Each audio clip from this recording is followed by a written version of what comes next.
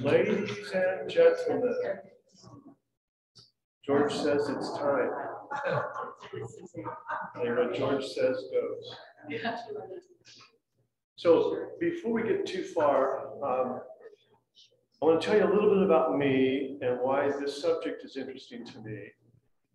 My wife and I moved back to Western Washington. We were raised in Western Washington, but we moved back to Western Washington about 3 years ago. And prior to that, I'd been a professor at Utah State University in their landscape architecture department. And prior to that, I was a professor at Washington State University. And prior to that, I was the campus planner and campus landscape architect for the University of Idaho. So when you're dealing with students and campuses and buildings, your head tends to be out, you know, how big is that tree going to get? How big is this class going to get? How big is this building going to get? So you're always kind of oriented out to the future. For most of that time, I was also a member and in leadership of a very conservative fundamentalist evangelical church. Please don't hold that against me. I've only been a Lutheran for a few years, which means I come to all this with a completely different perspective than those of you who are lifelong Lutherans. Again, I apologize in advance for that. That they were lifelong? Or... David, take that any way you want. My purpose here today is to lay out for you some of what's happening in the church and why. And we're going to talk a lot about North American Protestant Christianity. I could say North American Evangelical Christianity, and I would lump Lutherans in with that as well. In fact, it's in your name. Yeah. But some of us aren't have problems with that. That's good. Yeah, that's fair. That's fair. So there's a shift happening culturally and in the church where the tectonic plates of culture are shifting and in ways that will completely reshape the future of the church and culture. And that shift will not be complete in our lifetimes. Sorry. Bums me out. It will be complete perhaps in your children's lifetime, and I guarantee you it'll be complete in your grandchildren's lifetime. And here we are at the cusp of this. So some of what I used to do for the pastoral staff, and go ahead, George, you can change the slides.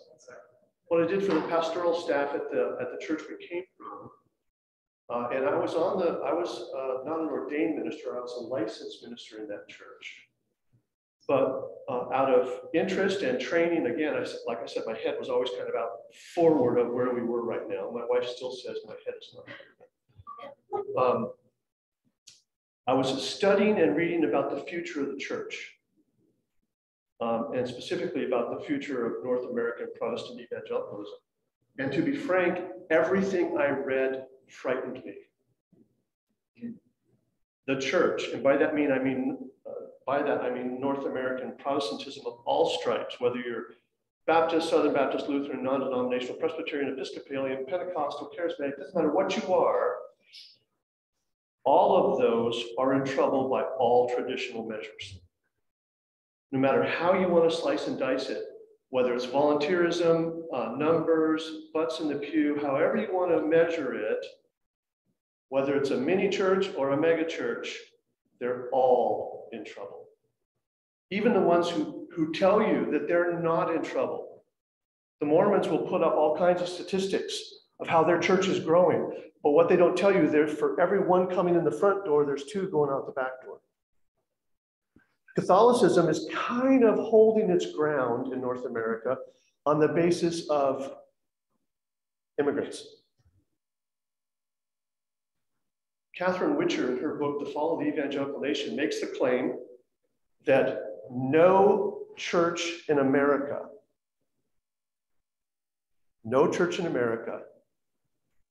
can convert an adult over the age of 25. Now, I read that and I scoffed. I said, that cannot possibly be true. So I got with a couple of my friends from my old church. I said, tell me who we've converted in the last 8 years. Now, we were a church that had a lot of college students. So we converted a lot of college students. But I said specifically, adult males over the age of 25. How many have we converted? I mean, raw conversion. And we had a phone list, just like you have a phone list. Almost 700 members, and we went through it, and we could not find a single name of a person over the age of 25 who was converted by the activities of our church. So how do you define converted? That's an excellent question, and we probably don't have time to discuss it here. We've discussed it at Theology on Tap. What does it mean to be saved? And I know that Lutherans have a different definition of that than other churches. But basically, has a new person come to your church that did not come from another church? Somebody who wasn't already a Christian. And when we went through that phone list, we could not come up with a single name. And being on the ministerial staff, we had a big conversation one day. And I said, we talk about, being in love with our community and wanting to reach our community for Jesus, blah, blah, blah, blah, blah. And I said, we are failing miserably at that. And of course, all the other pastors took great umbrage that I said we were failing. And I said, we're just like Walmart. When Walmart comes into a new town, they cannibalize shoppers from other stores. They don't make new shoppers, they cannibalize other shoppers. And I said, we're cannibalizing from other churches, which really offended a couple of the pastors. But it's true. Every name we went through was a person from another church. And finally, the senior pastor said, no, what about X? And we all realized, oh yes, X. He was a new convert. One in 8 years out of a church of 500, 600, 700 people. So, Catherine Witcher was right. Now, in September of 2019, a report was issued by the ELCA's Office of Research and Evaluation. Do you know of this report, September 19? I maybe have heard of it, but it's not come to mind. I think the findings were lost in the hubbub surrounding COVID, because COVID broke just, 2 months later, yeah. Here's what they projected. This is from ELCA's own Office of Research and Evaluation. They said that the whole denomination will have fewer than 16,000 or fewer than 67,000 members in 2050. Fewer than 67,000 members. And by 2041, just 20 years away, there'll be fewer than 16,000 in worship on an average Sunday. That's right, according to the current trends, our church, this church, the ELCA, will basically cease to exist within the next generation.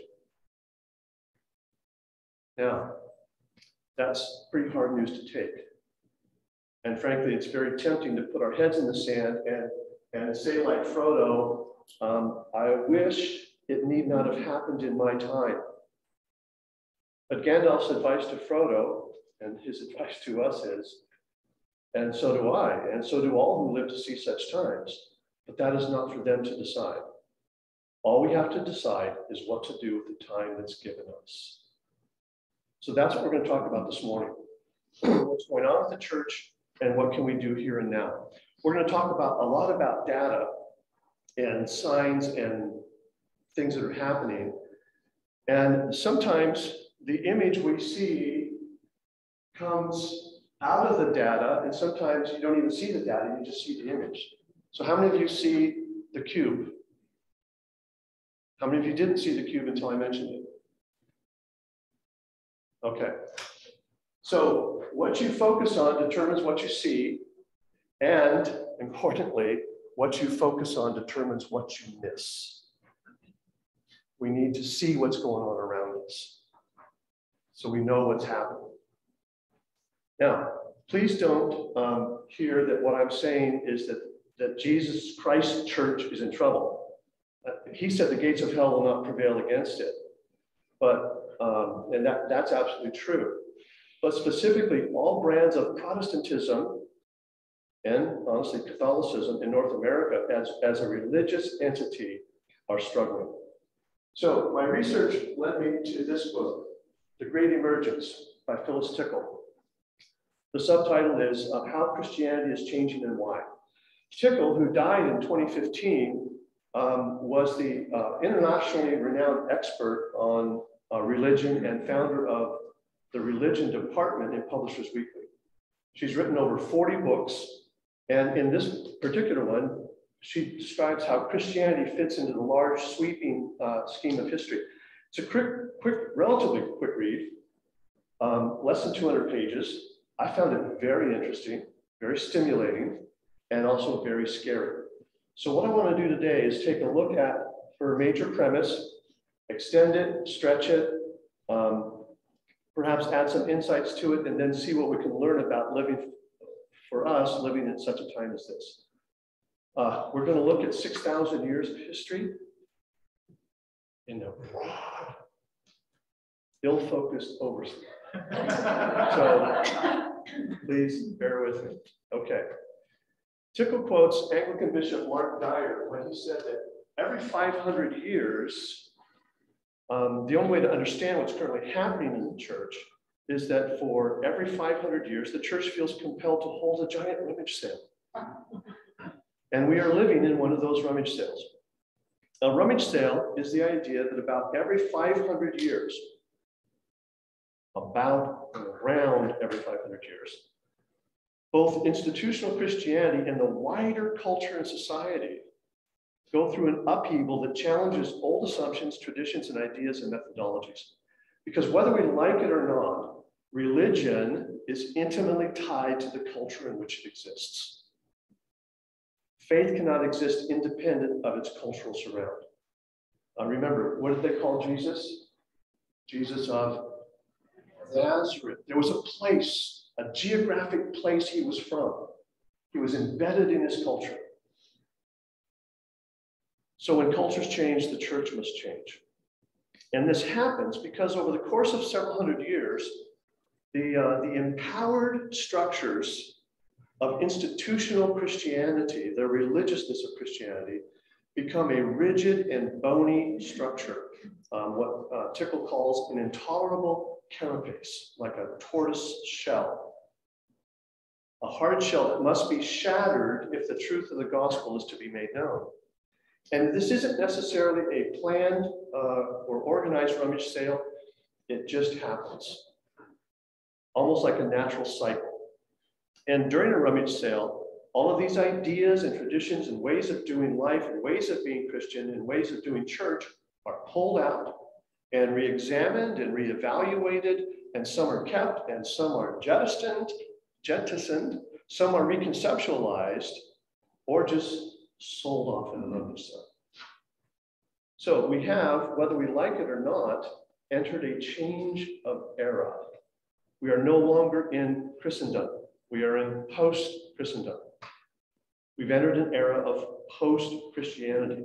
200 years ago, even 100 years ago, everyone in North America lived within the context of a biblical worldview. Even if they weren't Christians, even if they didn't read the Bible, they knew what the Bible was. They knew what the Ten Commandments were. They knew all of that. But there are kids today. Remember, I taught for 20 years, freshmen through grad students, kids who don't have a flipping clue what's in the Bible. Or that it exists. Or that it exists. We had one young woman, it's like going into a record store and somebody saying, hey, did you know that Paul McCartney was in a band before Wings? Because this young freshman college student got plugged into our church, started reading her Bible, and she just exploded. She said, did you know that Noah is in the Bible? That whole ark and the flood thing, that's in the Bible. We're like, yeah. You know? But she did not come from Christendom. She had no clue. She was surprised and shocked. Now, the bad news is that most of the culture doesn't share our views, our priorities, our values, or our thinking. The good news is that most of the culture does not share our priorities, our values, or our thinking. It's almost as though we have a fresh new world to evangelize it. So, let me give you just a couple of caveats, however, as we talk about these things. So, these changes that happen in this semi-millennial cycle of cultural change, these changes are not as obvious as something occurring exactly every 500 years on the mark, but really more like around every 500 years, give or take 50 to 75 years on either side of the 500-year mark. It takes time to turn a big ship. Think about a tanker and how many miles it takes to turn a tanker. Well, the church, with all of its enmeshment with culture and society and government and demographics and everything, takes just as long to turn and change. But we tend to look at scientific, or not scientific, but we tend to look at specific dates and say, here, this is when it happened. But I guarantee you it was coming up before that and it kept going after that. So it's around every 500 years. Secondly, to identify and articulate something that appears to be happening every 500 years is not to say that the culture and the church lie quiescent and napping in the intervening 500 years. No. Something's always happening.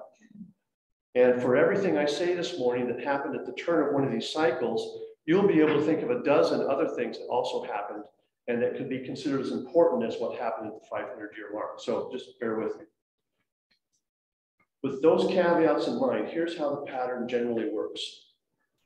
In almost every one of these cyclical changes, especially in the church, the same pattern occurs. We spend about 100 years, let's go to the next slide, George. We spend about 100 years arguing about authority. Some of that before the change, some of that after the change. About 100 years arguing about authority. And then we spend about 250 years living with the change, even if we don't agree with it or like it. And then about 150 years leading up to the next change, there's a chipping away at authority until we reach a crisis and we start the cycle over. So just as a quick example, if we look closely at the Great Reformation, we pin it on a date. We say October 31st, 1517. That's when it happened. But I guarantee you it was building up before that, right? With Wycliffe and Tyndale and everybody else. The argument reached a peak. If we go back 100 years from 1517 to 1417, or the late 1300s, there were 3 popes running around Southern Europe arguing about who has the authority.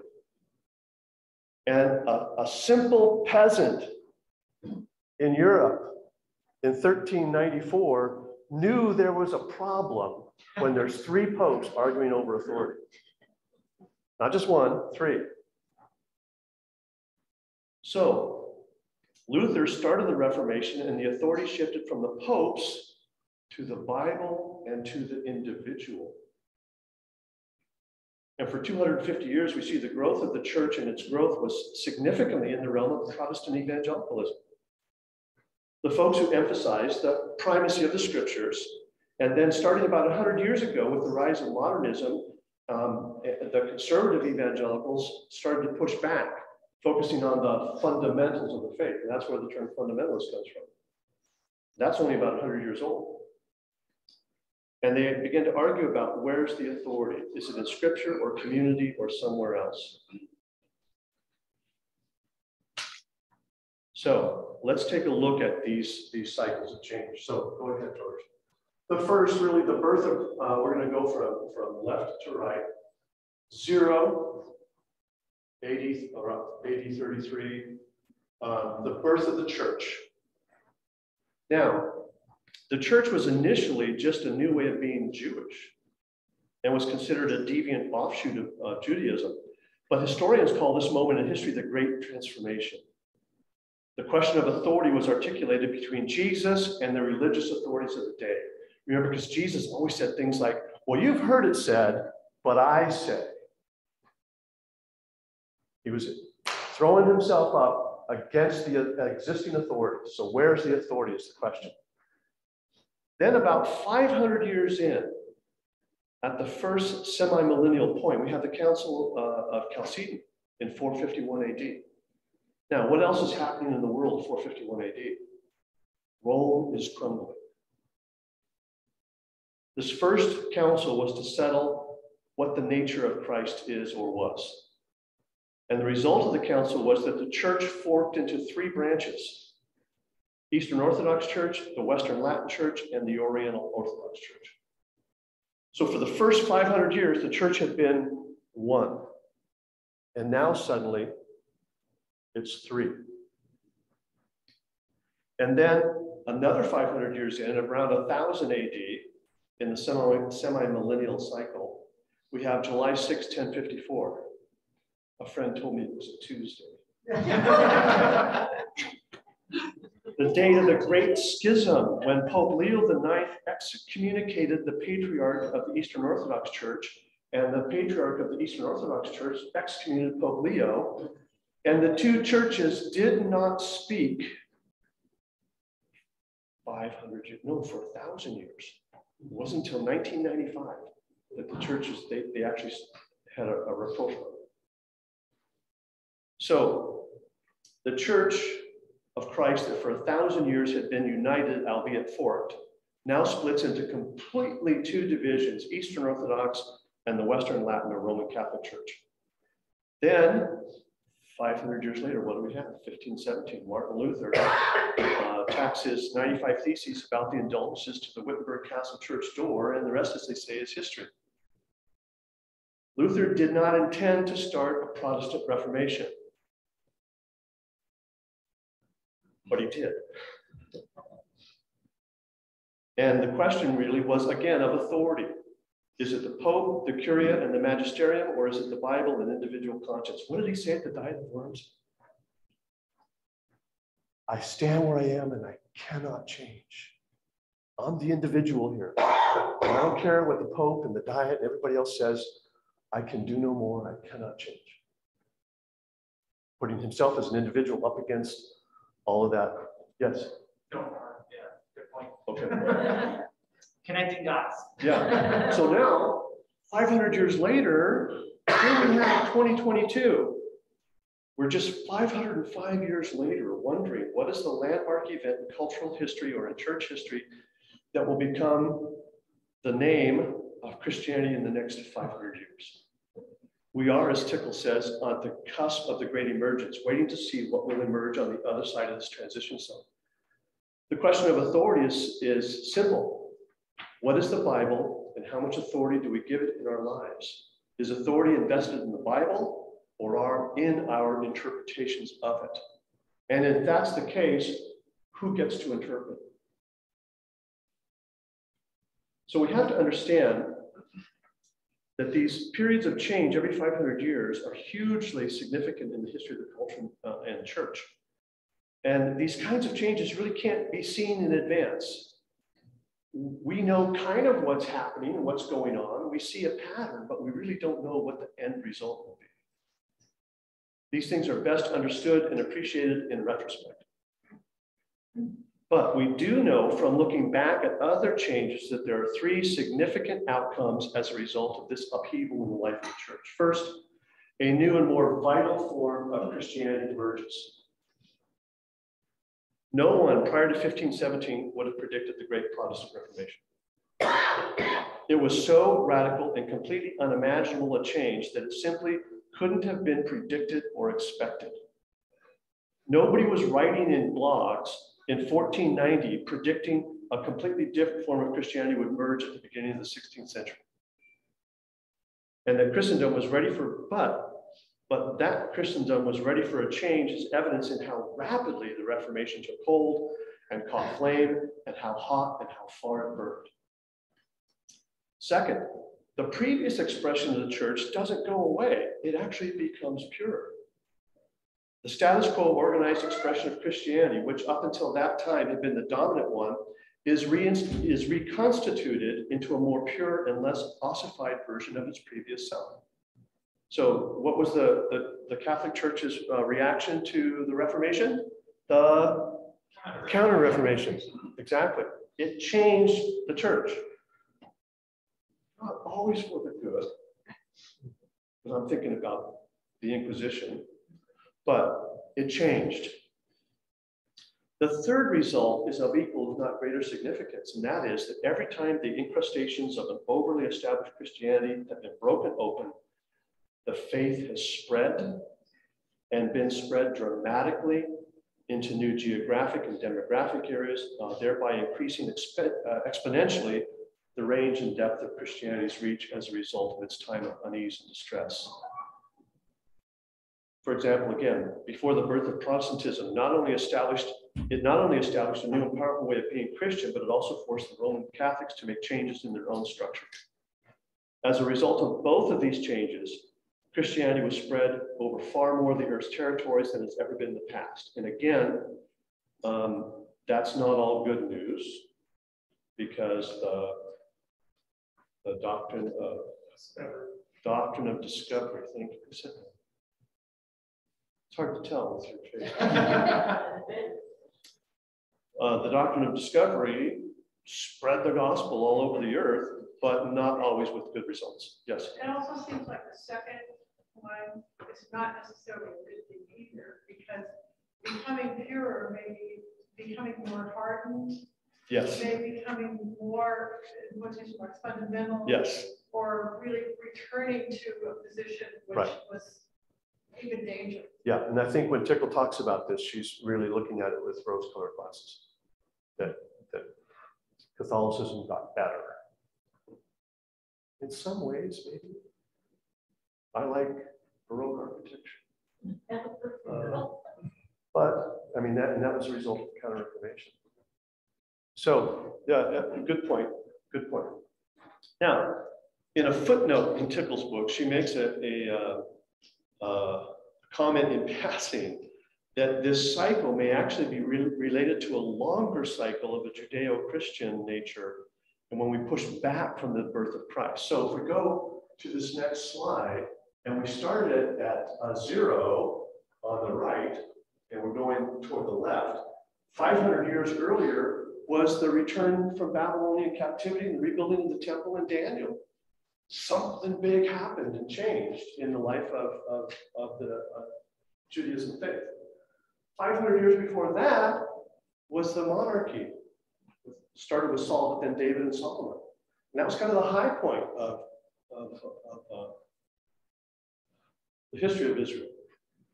500 years before that was around the time of the Exodus, depending on how you date it, where Moses and the people of Israel left Egypt. That was huge. 500 years before that was probably around the call of Abraham. Now again, it depends on, if you look in your Bible and you're reading and they give you dates at the start of the chapters, a lot of that's made up. They don't know. But generally, this is the history of Judaism. And if we go 500 years back from that, roughly around the time of the Noahic flood. And I didn't take it any further back because it's just too crazy. So while Tickle identified these three characteristics, I was inclined to take a step back and look not just at these 3 or 4 semi-millennial cycles between 33 AD and 2000, but also those that preceded it. And ask myself, what is going on? What's God up to, and how are we as humans supposed to navigate these kinds of momentous changes? How are we to live at the micro level here, today, this morning, this afternoon, this week, when in light of the turmoil and the foment of the perfect storm surrounds us? What can we expect to see in these hinge periods, in this semi-millennial cycle that we're in right now? I believe that there are 4 characteristics common to every one of these semi-millennial cycles. 3 are natural, and one is spiritual, and the spiritual one are broken into 3 parts. Is there a clock? Okay, so I have about half an hour. Yeah, that's right. I can't wear my watch because I hurt my wrist. So 5 minutes. The characteristics I'm going to identify do not occur solely at these 500-year marks. Some of these things are happening all the time. But once every 500 years, the same things happen again. And over the top of all this layered is the spiritual thing that God appears to be doing as well. So the first big change is the political climate changes. So 2500 BC, all of civilization was destroyed. 2000 BC, with Abraham, the Sumerian and Akkadian civilizations were in decline, and the old Babylonian civilization was on the rise, just as Abraham was called to leave Ur and head west. 1500 BC. Why did the children of Israel say, let's go back? Because the entire economy and environment and ecology of Egypt was destroyed. Why did they want to go back? But it happened. 1000 BC, with David, the kingdom of Israel was in ascendancy, and all the neighboring kingdoms were in decline. 500 BC, in Daniel's life, we see the fall of Israel, Judea, and the Jews taken captivity to Babylon, but within his own life, they were returned to Jerusalem. And then, of course, at 0, lots of things happened, right? And then 500 AD, the Roman Empire was collapsing. Rome had been sacked in 410. And at the same year as the Council of Chalcedon, Attila the Hun was defeated at the Battle of Chalons. And about 4 years later, Rome would be sacked again. So, political turmoil. 1000 AD, the Holy Roman Empire is just a few decades old, and all across Europe, nations are being born out of cities. City-states became nation-states. At 1500, the Renaissance is in full swing.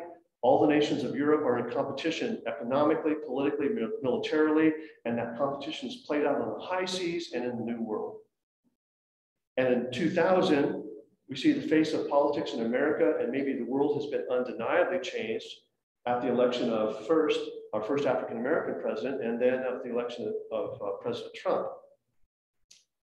And then we think about international power in politics. Is China on the rise, or is Russia the one we have to fear? What is going on? Everybody's like freaking out at the change of the climate, political climate. Next. The exact same thing happens roughly with the climate. The climate of the climate changes.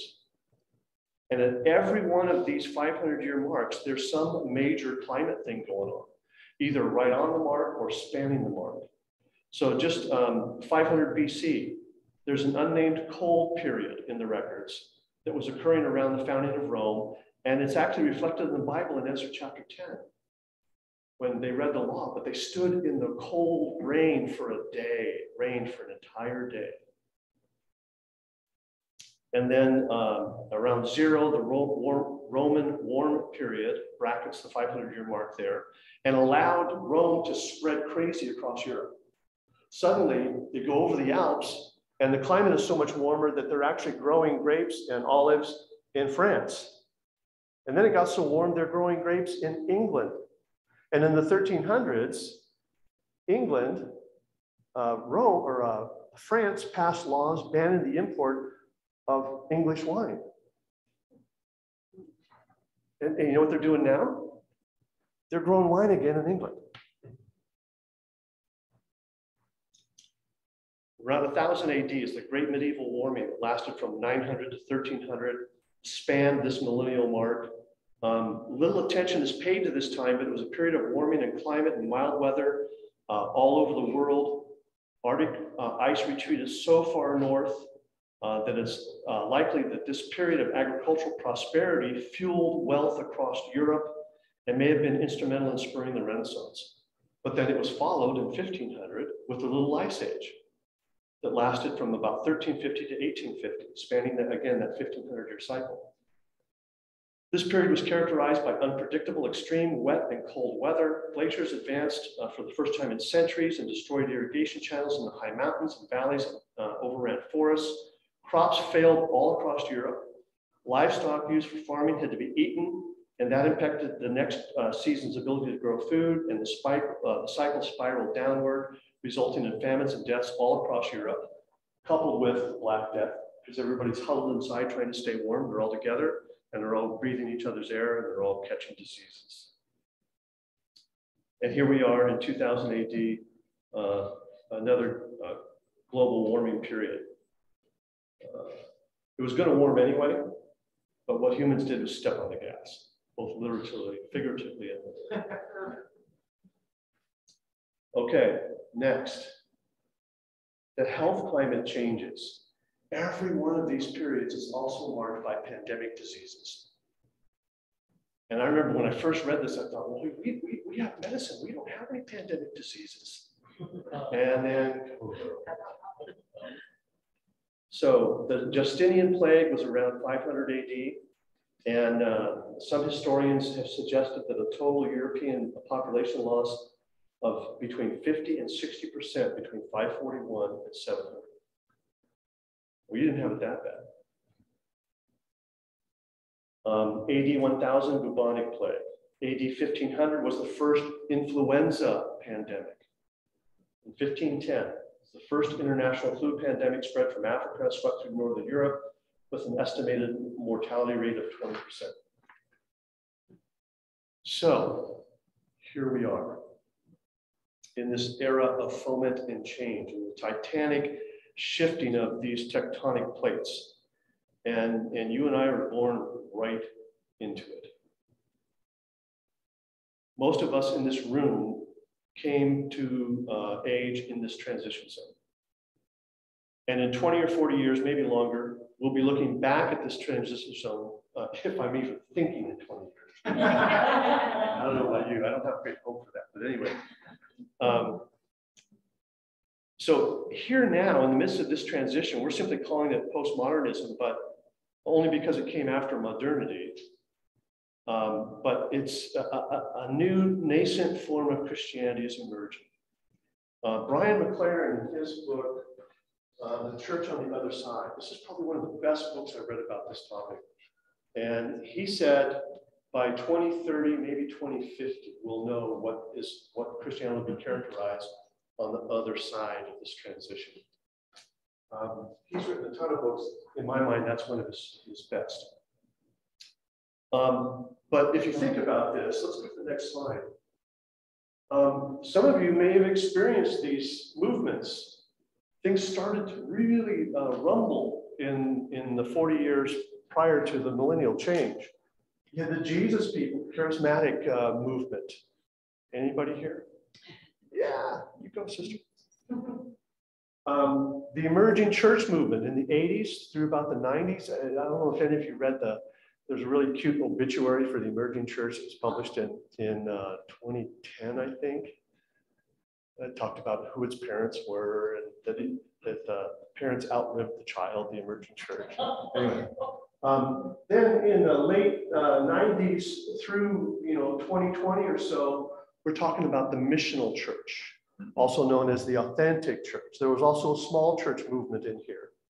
And then what Gabe Lyons calls the next Christians. The good news about the end of Christian America. A really fun little book.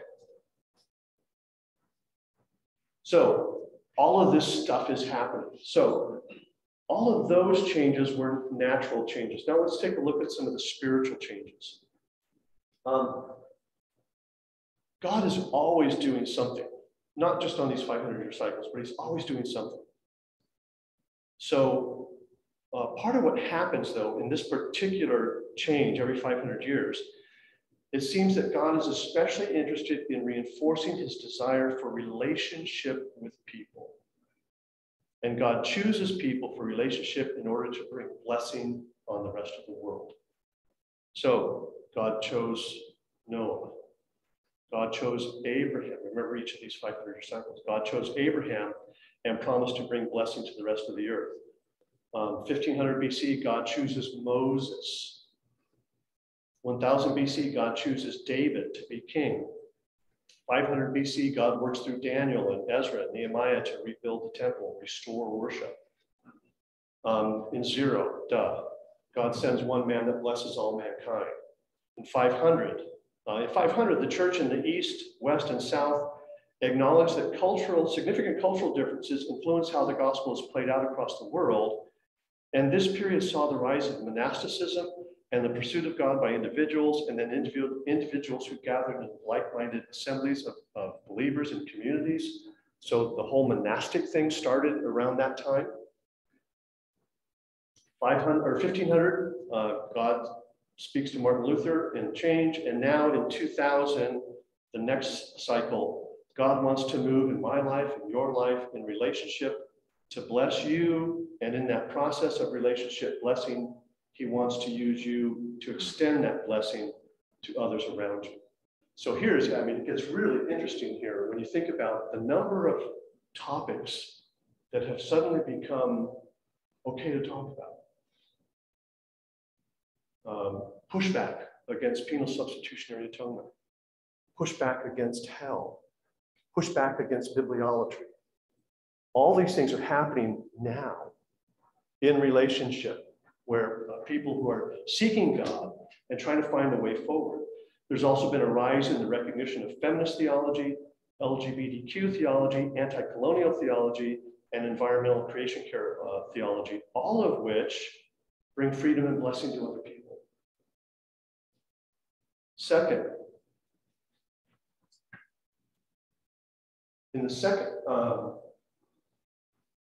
our identity and relationship. Who are we in the midst of this relationship with God? And he's after us understanding our identity.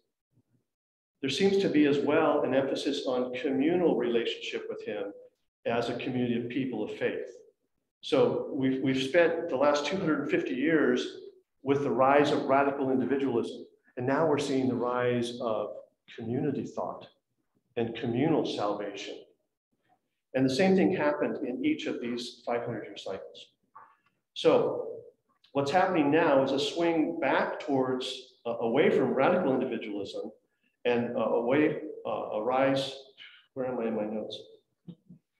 Now is a swing back towards our identity, not just as saved individuals, but also our identity and responsibility as members of a saved community, and what the responsibilities of that saved community are to our identity as we are also members of an unsaved community.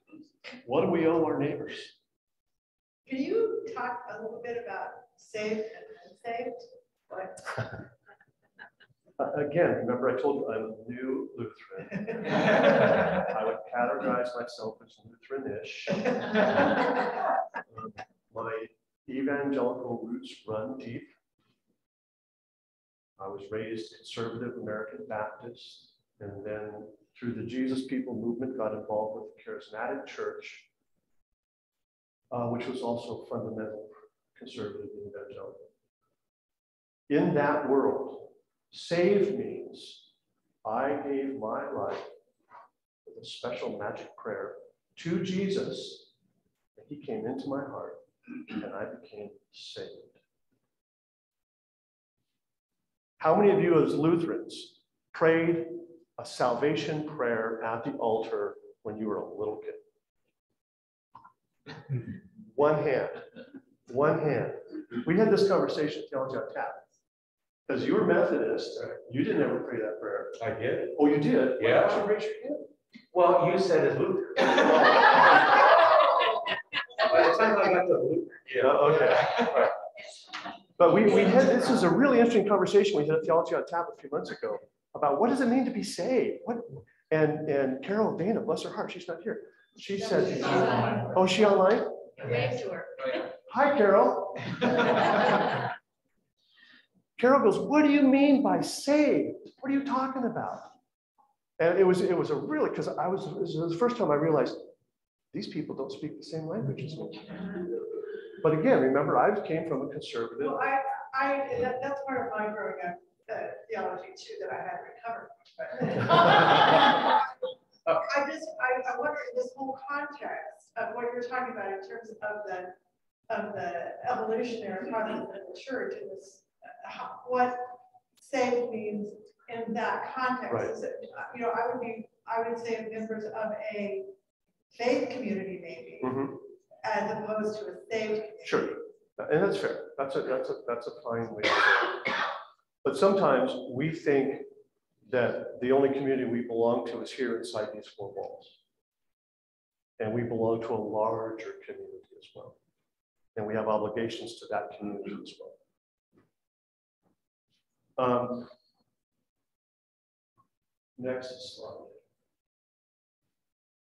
Relating to God with each other in this community in new ways will result in new worship. And at every one of these 500-year cycles, I don't have time to go through them all, something new and different happened in worship. I will say this. Please forgive me new things. A few years ago, this was before we moved back. We were in a church in a little Lutheran church in northern Utah.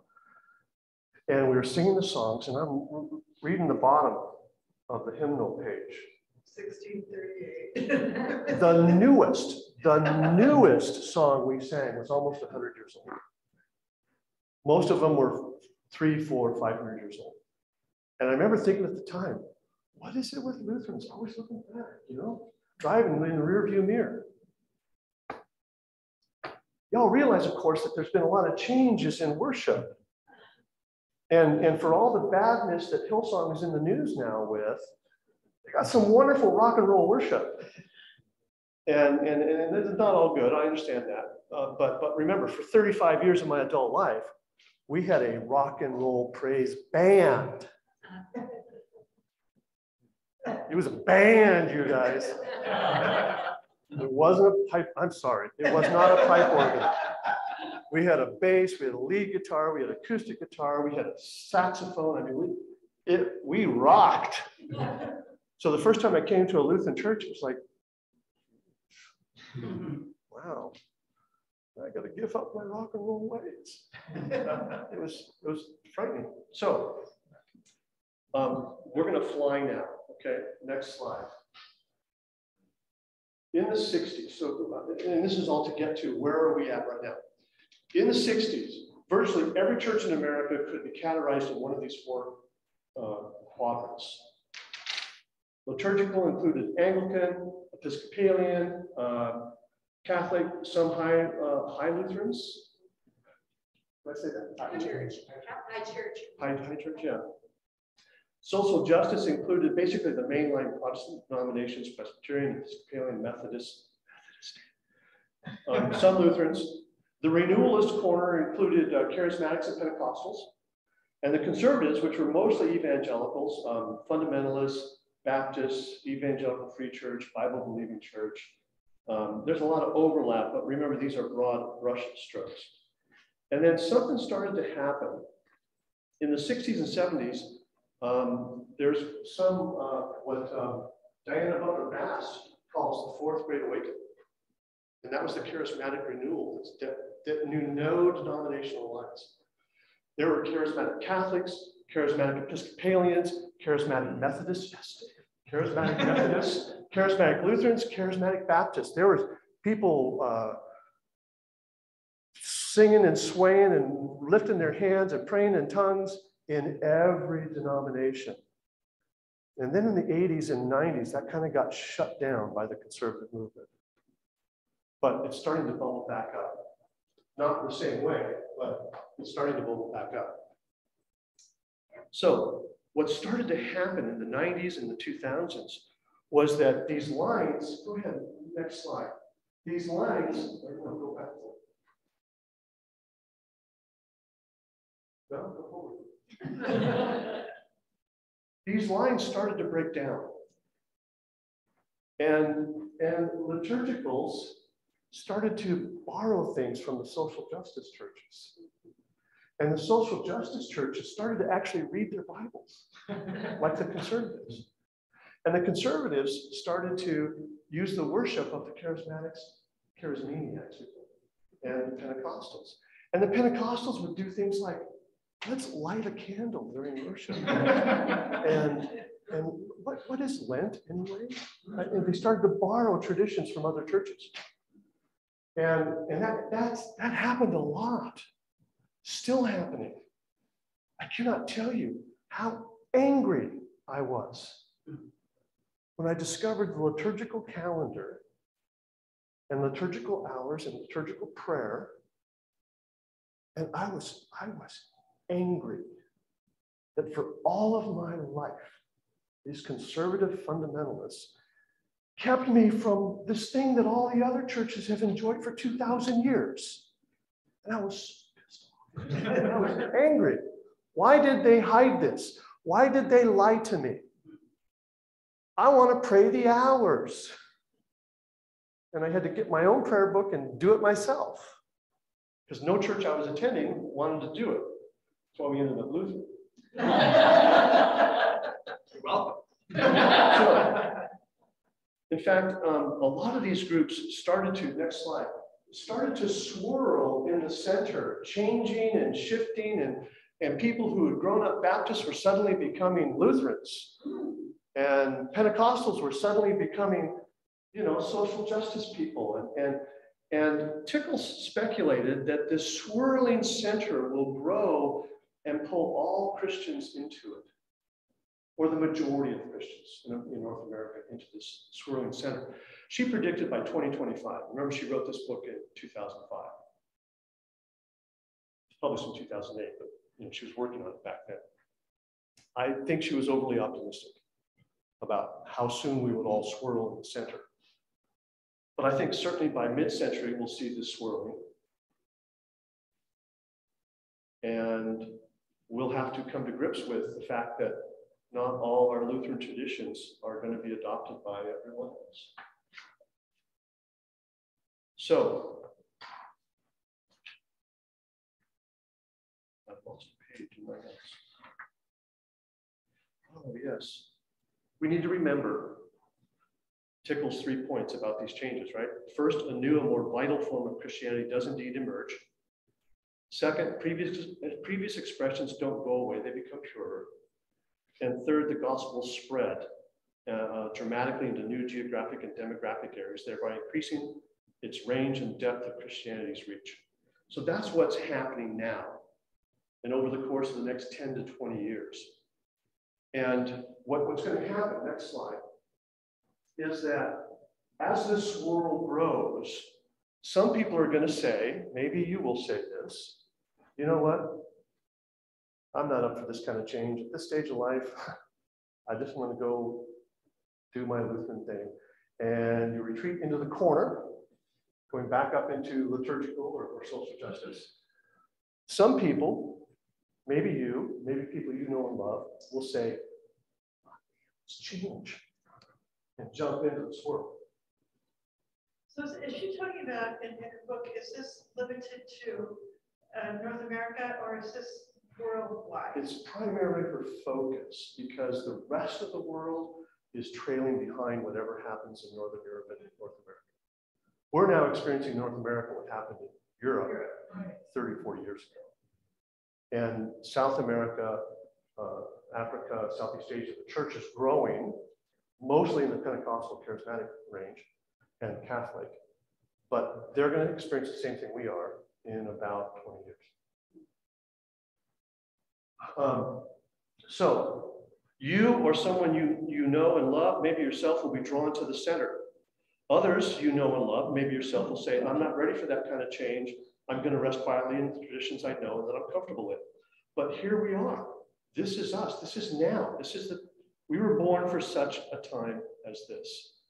And we simply have to decide, what are we going to do about it?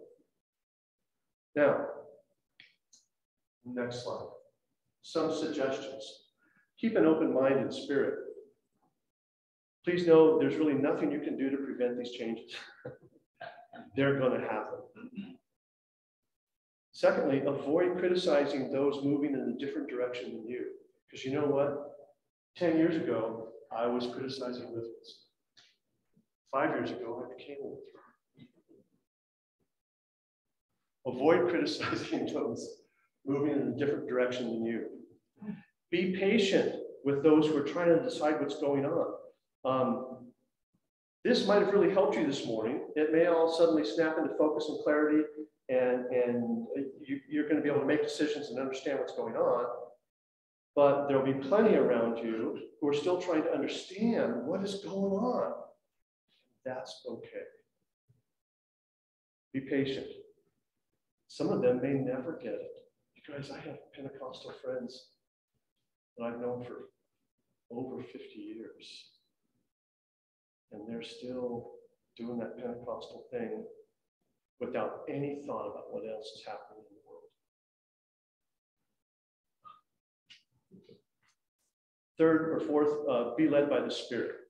Because Jesus said the Holy Spirit will lead you into all truth. So, in the last few minutes here, we're going to wrap this up really quick. How is this swirl being played out at the denominational and congregational level? It's happening in a process called unloading the doctrinal core. So, most denominations, let's go to the next one too. Most denominations, most individuals view Christianity this way. There is a core of doctrines that form the heart of what we believe. And this area holds what we believe are the necessary behaviors and beliefs for, here's that word again, salvation, being saved. Sorry. Outside of the core is this realm of interpretation. Those areas where people of goodwill acknowledge that there can be honest and heartfelt differences of interpretation of the scripture.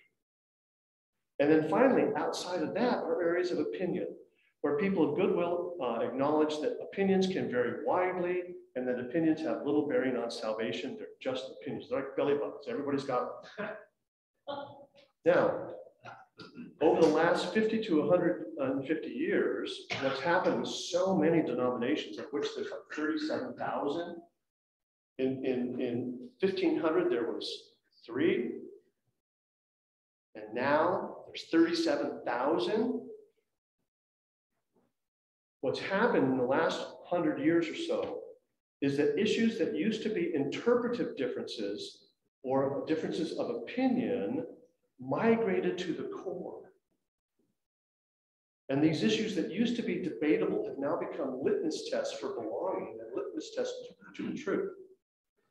The doctrinal core has become so loaded with requirements for belonging and for salvation that many people have simply given up or been pushed back. The loaded doctrinal core includes things like, where do you stand on abortion? Where do you stand on LGBTQ issues, on tithing, on gender exclusiveness and patriarchy, biblical inerrancy, biblical inspiration, heaven and hell, cultural engagement or lack thereof? Can a Christian have a tattoo? Alcohol, education, cards, dancing. Our church believed that dancing in church and worship was okay. Dancing elsewhere was bad, not okay. In fact, they precluded premarital sex because it might lead to dancing.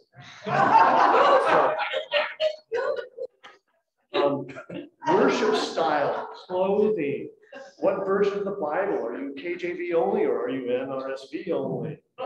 The evangelism method, political party affiliation, immigration. These things got loaded into the environment or to the doctrinal core. Go ahead and go to the next slide. And all of a sudden, the doctrinal core becomes huge. Go to the next slide. And here's the problem. We all have baggage. And now we have doctrinal core baggage that's added to us. And realize I'm picking on the LDS here, but it could just as easily be the SBC or Missouri Synod or ELCA or Catholic. We've loaded things into the doctrinal core that don't need to be there. And as a result, the people of God are unreasonably burdened. Next slide. The problem with the overloaded doctrinal core is that we all have baggage, and to that we now add church baggage and requirements that people simply struggle with and cannot carry. And Jesus said of this process, they crush people with unbearable religious demands and never lift a finger to ease the burden. So the way some of us have felt, next slide, is like this. We're trying to do the right thing. We're trying to stay in the harness and be engaged and do our part. And we got so much baggage, we can't even feel the burden. And church has not helped. So, next slide. As a pushback against Protestant evangelicalism and its overloaded doctrinal core, what many churches and denominations are doing is unloading the doctrinal core and putting it into the realm of interpretation or opinion. The fact that the ELCA is now in full communion with 7 other different denominations is because the ELCA looked and said, what's our doctrinal core? Can we work with other people who share our doctrinal core? We talked about this on Thursday night at Theology on Tap, because we had an ELCA pastor who had pastored in an Anglican church, or Episcopalian.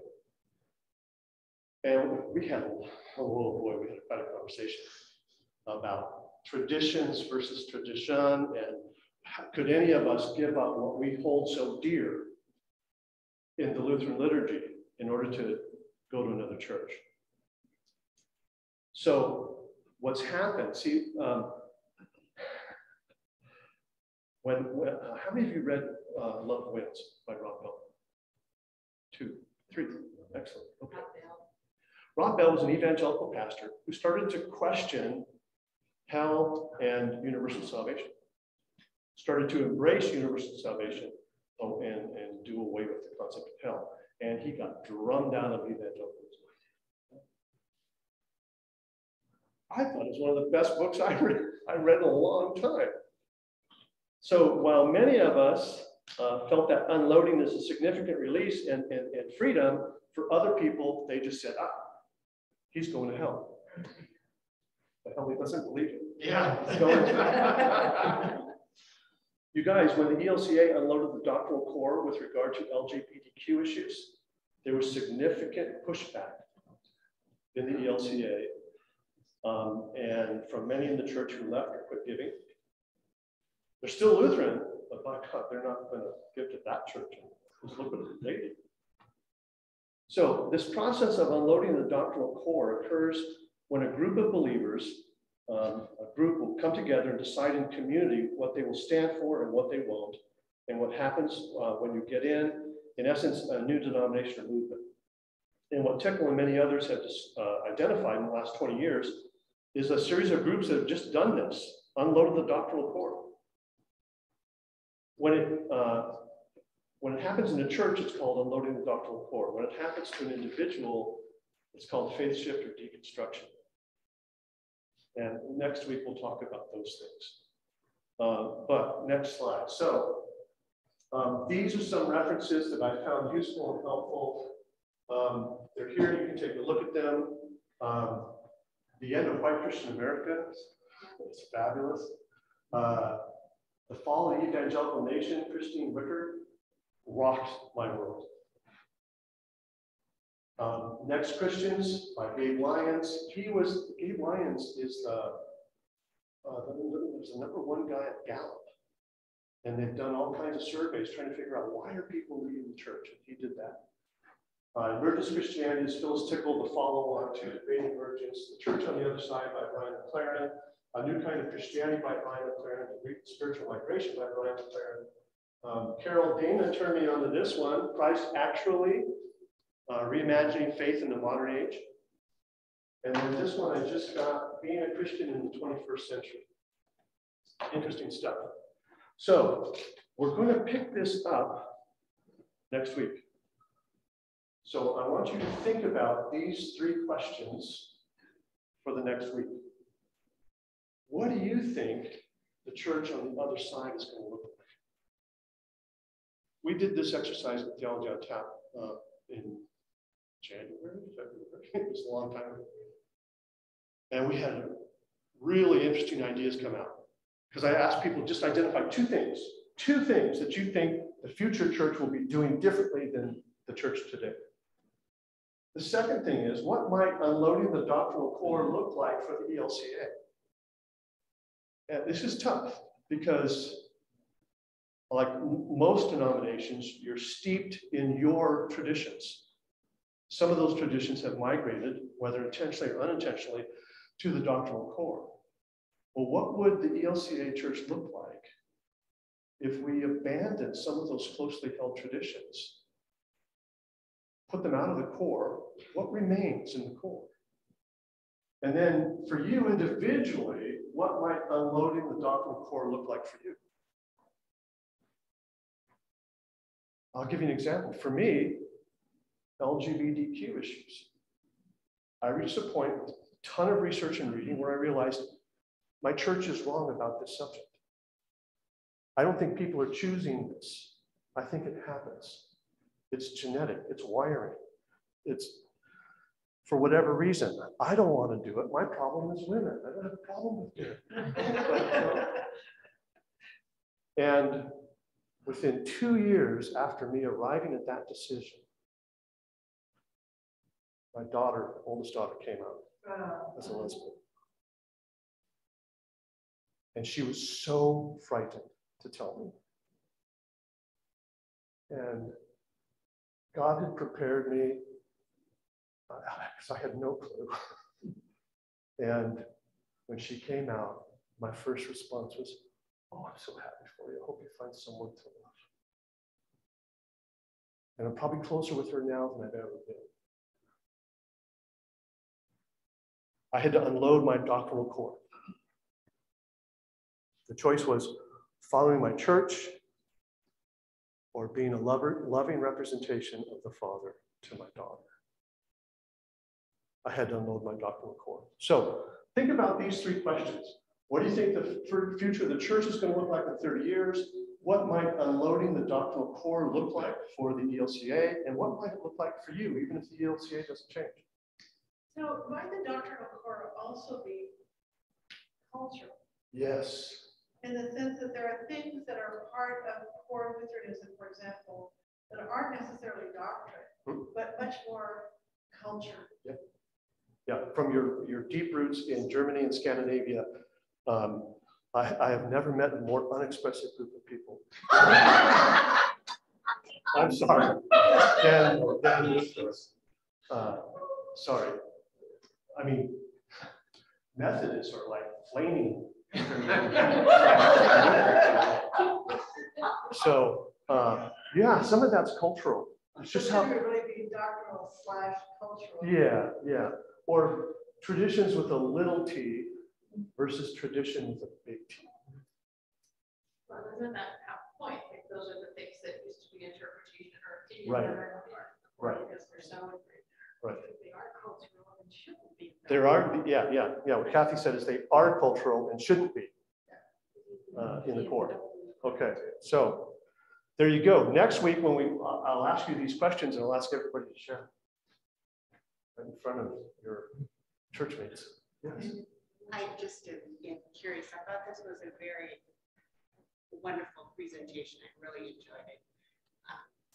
But would the same context apply if you were looking at Islam religion, where 500 years they have? Well, I don't know about that, but I know that they're going through the same kinds of struggles now, where the fundamentalist branch of Islam are terrorists, and they're killing people and beheading people, and the regular Muslims are like, that's not us. Yeah. That's not who we are. We don't do that. It would be curious to, do the same kind of research. Yeah.